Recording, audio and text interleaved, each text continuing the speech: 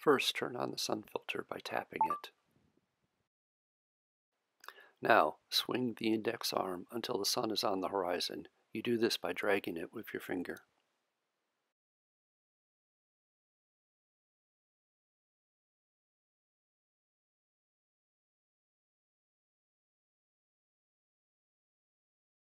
Now, open the calculator panel and then tap the Calculate Latitude. And there's your latitude.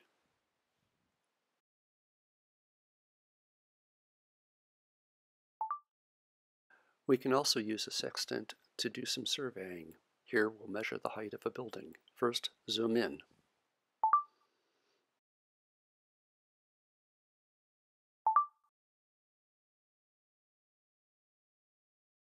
Now swing the index arm until we align the top and the bottom of the building.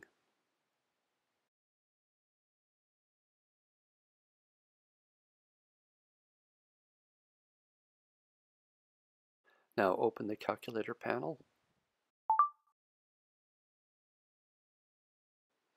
Select the horizontal distance input and type in the distance, in this case 132 paces.